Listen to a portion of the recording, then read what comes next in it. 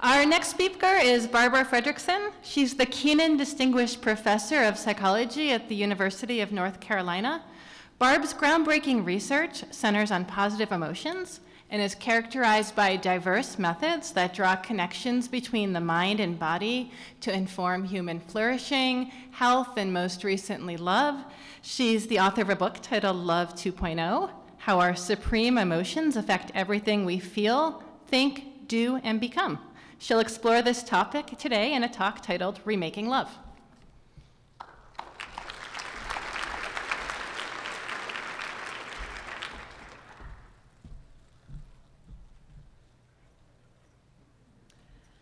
So, what if everything you know about making love is wrong?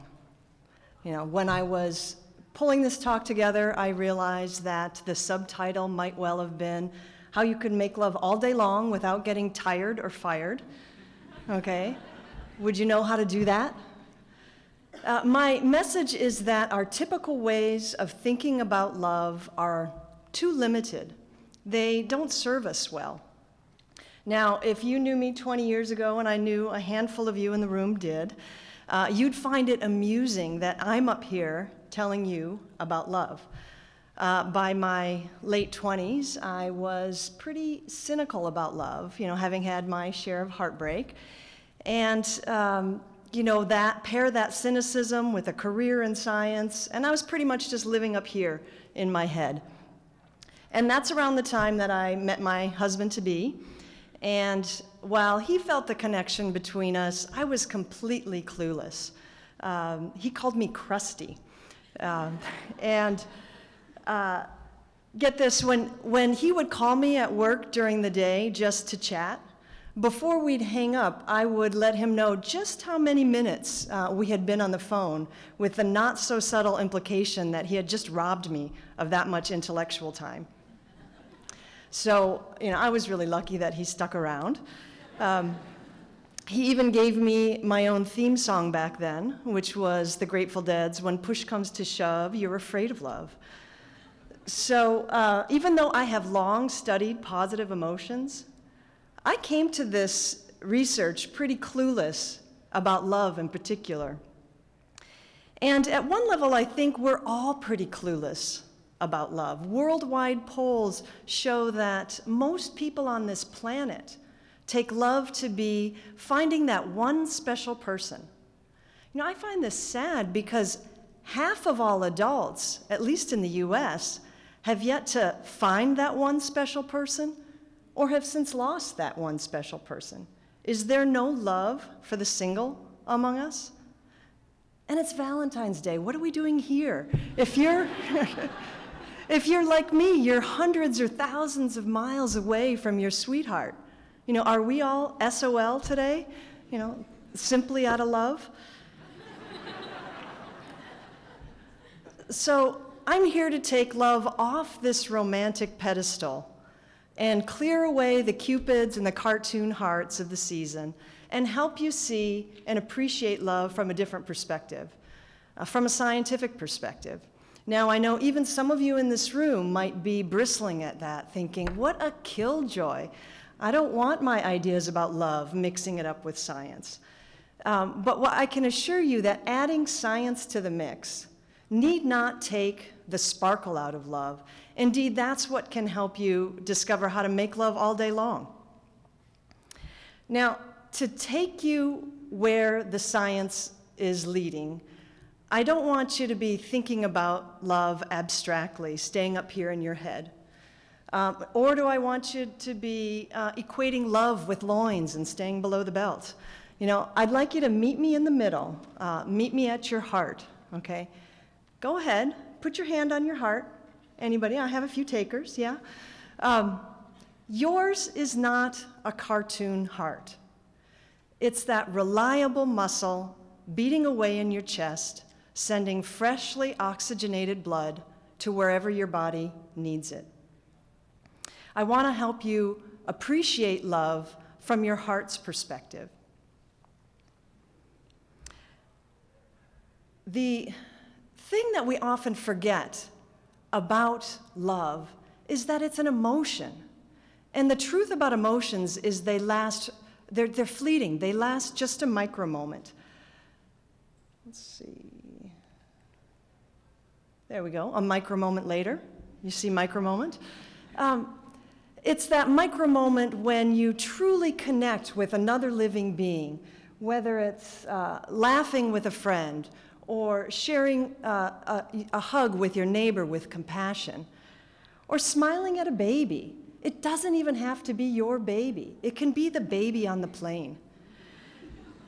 Now, we've heard this idea before. It's not completely new. I see friends shaking hands, saying how do you do? They're really saying I love you. Okay. So Louis Armstrong was calling out the warmth of our everyday connections as part of the wonders, one of the wonders of the world that really is worth cherishing. And those wonders run even deeper still, because when you really connect with someone, when you're really sharing a moment with them, there's a beautifully choreographed dance unfolding between you as your smiles and gestures and postures come into sync and mirror one another. But there's part of that synchrony that you can't see, because when you really connect with somebody, your heart rhythms come into sync. Your biochemistries come into sync. Even your neural firings come into sync. It's as if in that single moment, a single positive emotion is rolling across two brains and bodies at once, creating a momentary resonance of good feeling and goodwill between you. And this idea of resonance is so strong, this back and forth mirroring that's going across the instruments of two bodies is so powerful that I call these connections micro moments of positivity resonance. And what's more, the more you experience these micro moments of connection, of positivity resonance, the more it changes you, not just socially and psychologically, but physically. It makes you healthier. Now, I've become particularly fascinated with your vagus nerve. This is your 10th cranial nerve. It emerges from your brainstem to tether your brain to your heart. And one of its jobs is to calm your racing heart after a fright. But when your vagus nerve is functioning especially well, it also slows down your heart just a little bit each time you exhale, creating a healthy rhythm to your heart rate. Now, what happens in Vegas doesn't stay in Vegas. You know, it radiates out. This healthy rhythm in your heart radiates out and affects your health more broadly. It reflects your body's capacity to regulate glucose, to regulate inflammation, as well as your heart rate. It establishes your biological capacity for connection as well. And scientists used to think that the functioning of your vagus nerve was pretty stable, kind of like your height once you're an adult. But what we've discovered is if you increase your daily experiences of connection, or these micro moments of positivity resonance, your vagus nerve functioning improves. The very rhythms of your heart become stably more healthy. Now, if we go deeper into your heart and take a tour through your bloodstream and zoom in on your white blood cells, we also see that your white blood cells register your experiences of connection. A new focus for my research lab is to look at changes in gene expression within the immune system. And what we're discovering is that if you increase your experiences of micro moments of connection, there's a systematic shift in gene expression within your immune system, which is a downregulation of pro-inflammatory genes coupled with an upregulation of antiviral genes. And this combination sets your body up to better defend itself against a wide range of infectious and chronic illnesses. So these micro moments of connection, these are health behaviors, every bit as important as eating your vegetables or staying physically active while you're at a conference. Now, but how much more enjoyable is connecting than some of these other health behaviors that we feel like we have to force ourselves to do? And this isn't just about your health, because when you really connect with someone, it's like your heart and your immune system is getting a miniature tune-up, but so is the other person's. So you are wired to connect, and your vagus nerve and your immune system are part of that wiring. But I don't want you to be thinking about this as sort of like mechanical wiring that stays the same season to season. This is living tissue, living cells. They change season to season in step with your habits. The more you connect, the more you lower your odds of having a heart attack and increase your odds of living a long, healthy, and happy life. Now, this is evidence that you know, the data give me goosebumps, because I feel like we've hardly given these micro moments their due. When we say, oh, we really clicked, or we had a good rapport, we're subtly suggesting that the goodness of our connection is somehow optional. Yet these data suggest that these are biological imperatives, this connection. They give you life in the same way that the right combination of water, soil, and sunlight gives life to plants.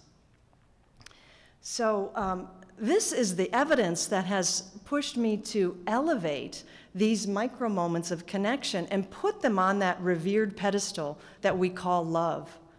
Love isn't just that rare lightning bolt experience that connects you to your soulmate. No less life-changing, it's also that simple, genuine smile that you can share with anyone all day long. Now, this isn't just an ivory tower exercise of remapping definitions. This has been a huge wake-up call for me personally, because it helps me see that every interaction that I have is an opportunity. But if I'm going to step into that opportunity, I need to step out of my head and away from my keyboard and take some risks and be open and be vulnerable. But what I found is the payoff for doing that is huge. All day long, I can give and receive energy and health, whether I'm, thanking the couple who sat next to us at dinner last night and went out of their way to do Sonia and I a favor, or playing cards with my colleagues over lunch. I see Sarah back there. And, or, enjoying my 2 cats with my 2 kids. And now I no longer, I should share with you, I no longer take those minutes in the day on the work day that I connect with my husband as like mere distractions from my intellectual work. But I now see them as part of the magic that keeps our bond strong and our bodies healthy.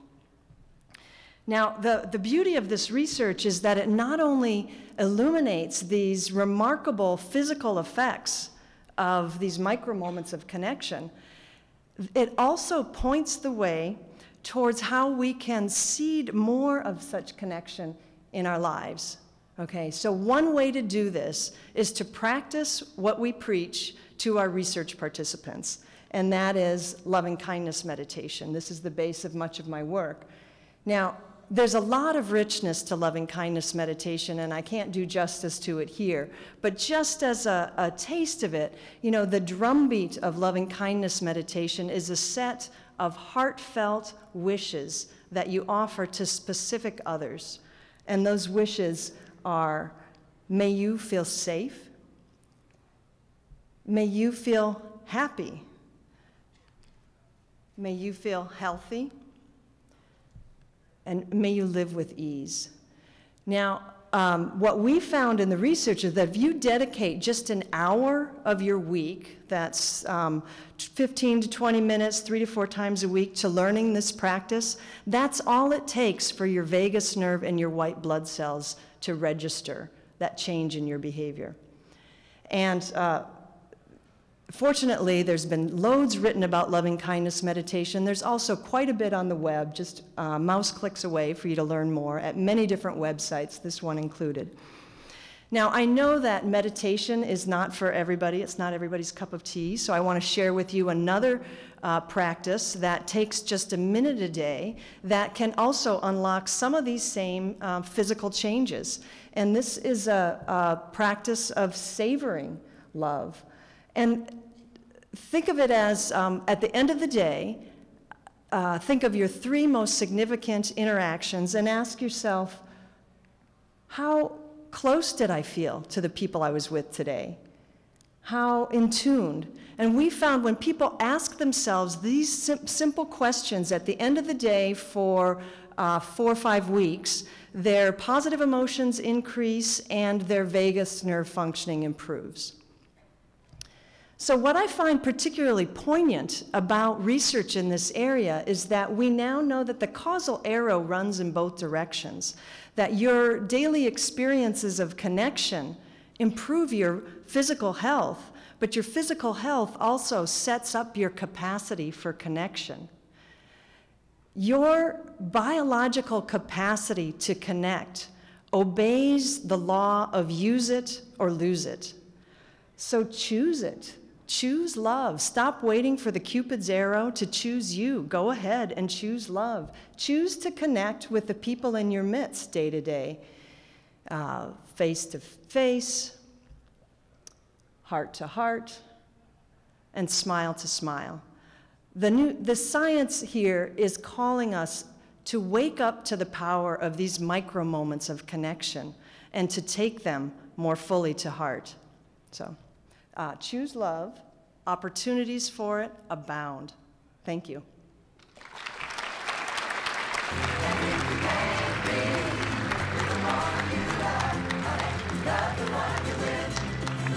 Love the one you